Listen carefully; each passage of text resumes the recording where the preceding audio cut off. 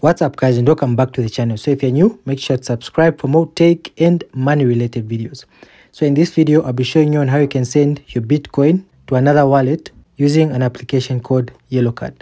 So with that being said, let's hop straight into the video. So I'll launch my app. Then I'll confirm. So as you can see, Zambian Kwacha, because that's the native currency for the country I'm in. So where I want to click now is on BTC, Bitcoin.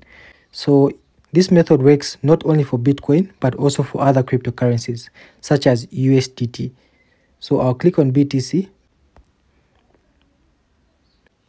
So I had to send in money in my YellowCard account from my other crypto account about some 35 minutes ago, so that I can be more practical in showing you guys on how you can send money from YellowCard to another wallet address. Because there's a step where if you do not have any money in your YellowCard, you cannot proceed to the next one. So I had to avoid that by sending in money. So where you click now is on trade. So since it's sending, I'll click on send.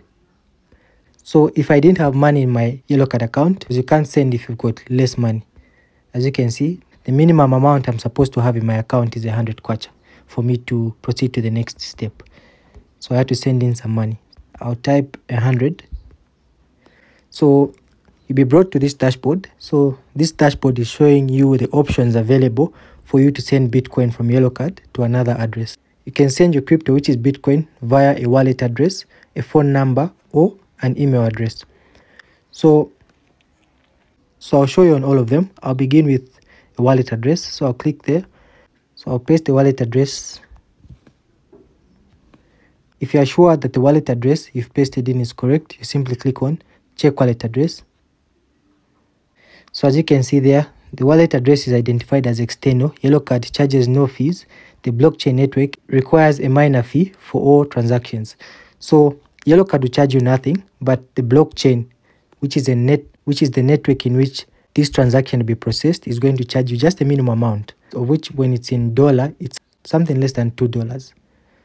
As you can see, the wallet address to which this crypto is going to is correct. So I can click on confirm if that's what I want to do.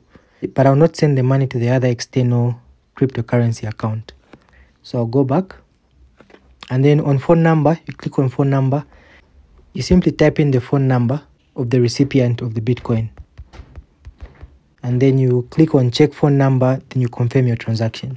And the last one is address. You simply enter the email account of the recipient. That's just an example. And then you click on check email and you confirm your transaction.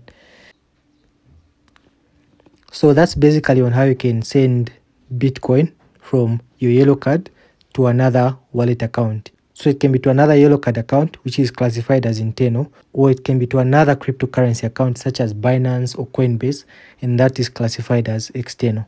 So if you've learned one or two things on how to send cryptocurrency from your YellowCard to another wallet address, I really appreciate if you give this video a thumbs up.